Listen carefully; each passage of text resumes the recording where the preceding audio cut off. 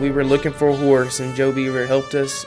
That's the best horse I've ever owned. Just the speed he has going across the line. When those gates open, he just fires across there. When I rode him at first, when he went across that line, he put me in the back of the saddle because I'd never been on nothing that strong. And when he stops, I mean, his tail just drags the ground when he stops.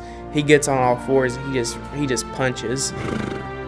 What pushes me is just wanting to be first, wanting to be #1. There's been some days, I remember going to a rodeo when I had the flu, had a fever of 104. I was 7'5" that night. If you want to be first, you got to learn how to push yourself. You got to have motivation. You got to want to be the best guy out there. The American, it's the biggest rodeo in history, and I'm not lying, I dream about it. Cody Old, he's got 6 gold buckles. Tough Cooper's got 2. And I think it's time to hear about Westyn Hughes.